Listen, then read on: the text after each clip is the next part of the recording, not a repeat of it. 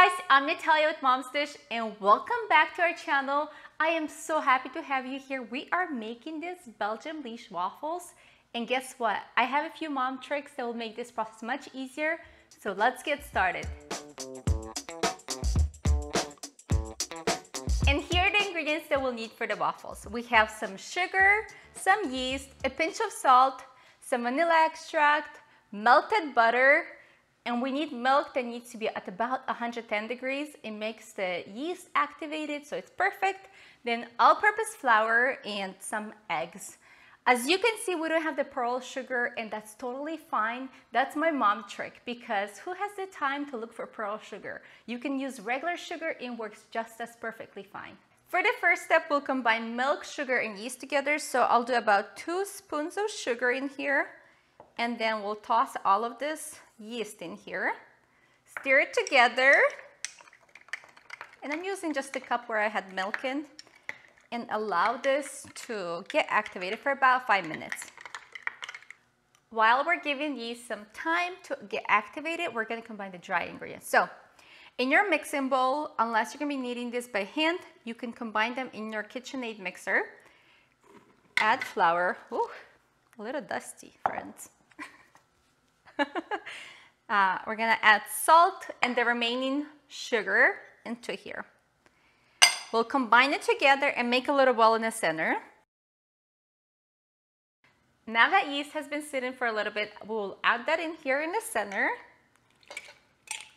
Make sure you get everything from the bottom into the bowl. Set this aside, and now we'll use a little spatula just kind of to toss everything together.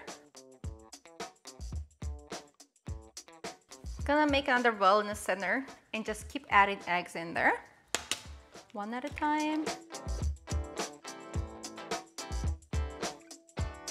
I hope you can see me behind this KitchenAid, but this is gonna be really helpful in this step. So I'm gonna attach this bowl in here, and we will knead it together with the eggs. And once everything's combined together, we will add the rest of the ingredients. So start on the slow.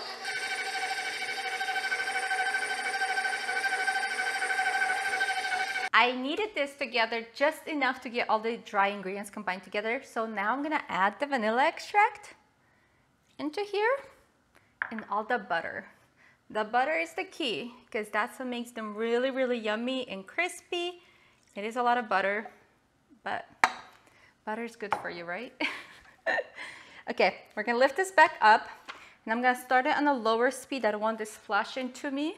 So let's start on the lower speed, and then we'll pick up the speed a little bit later. Splashing.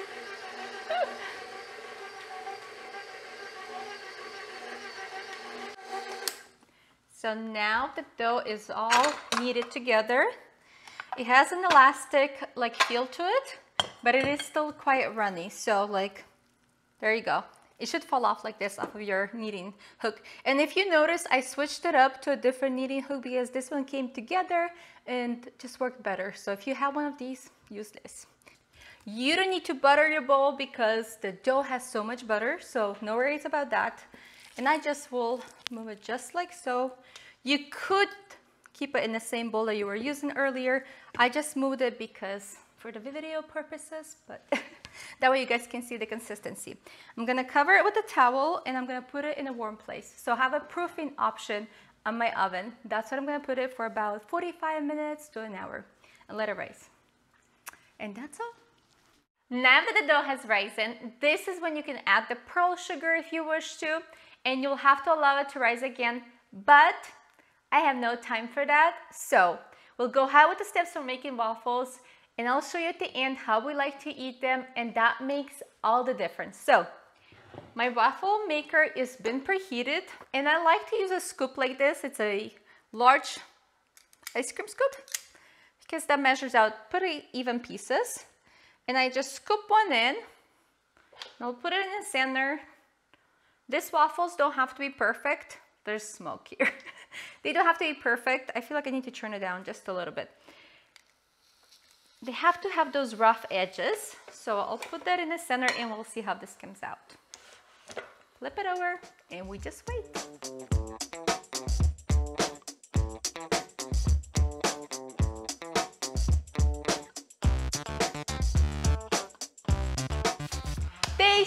taste test. The most exciting part is here. It's the taste test. So here's the ways that you can serve the waffles. We just do a powdered sugar with some raspberries or any other berries. It works perfectly for breakfast. But there's another trick to it. You can serve these waffles with either Nutella, any kind of jam that you can melt for like 30 seconds, or even condensed milk. And you just dip in the waffle. That's what I'm gonna do. So I'm just gonna take a plain waffle and rip a piece apart, and we'll try every single one of them, right? Let's do this. And I melted Nutella just also for about 20 seconds. No double dipping. We're gonna try this. So good. I love it. You guys, thank you so much for staying with us today. I hope you love this video and love this recipe. Let us know how you make it, what servings you do on the side. I would love to hear from you. So stay tuned, let us know in comments, and we'll see you next time.